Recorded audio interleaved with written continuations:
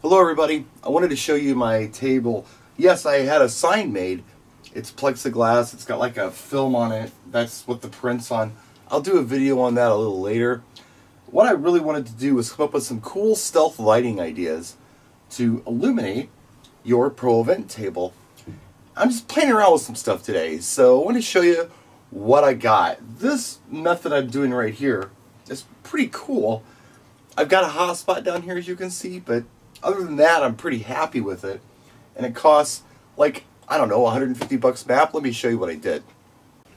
Alright, so as you guys know, this is the tabletop. If I lift this off of here, you'll see what I've done. I have mounted an ADJ profile panel RGBA onto the cross-section bar right here. I did it with an old clamp from my old Duratruss system. It fits pretty well, and what it does is it brings this light into a position where it'd be very hard for an audience member to see it.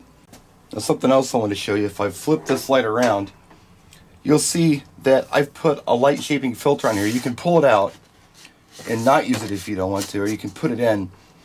It's kind of cool. I mean, it does kind of increase the beam angle a little bit, makes it a little less harsh, and takes away some of the lines. So there's idea number one. Here's another option. I took a UB12 bar and I hung it from the support beam on the back of the table. Aimed it just right. It's illuminating my sign, it's warming the truss, and kind of lighting the booth up. I think it's kind of a nice look. It does have problems though. One problem is, if you're sitting down and just at the right angle, you may see the light. But it does work, and it keeps stuff up off the floor, so you're not seeing the lights right down here. For the most part, it's hidden. So I almost really hate showing you this option because you can't buy this product anymore. It's the Wi-Fi wash bar, but usually when I've got a situation where I got to light something up under a table, be it scrimmed or whatever, this is the solution. Here's how I did it.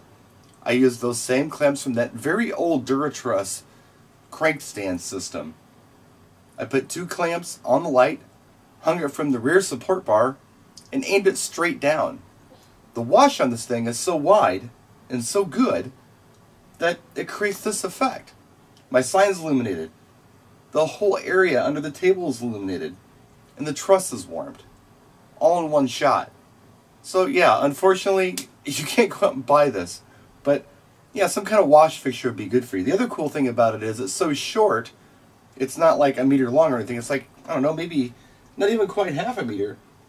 So it hides behind the sign really well. So that's probably my solution here. I'll put it on some kind of chase or whatever. I can even hook this up to an NE1 and do a chase on it because it is Wi-Fi. So no problem. I can control it without messing with it if I want to. Or I can put it on a static color. Alternately, I could put it on a slow fade or whatever I want to do. But yeah, that looks like probably the answer to my problem. But now, yeah, we still need to find a solution for everybody else out there. So stay tuned for a video on the sign coming up soon, and I'll keep working on this. Always looking for ideas. If you got ideas, let us know in the comments section. And if you're in the DJ Video Cave, show us a video in the comments section, and let's see what we can come up with together. Practice and enjoy.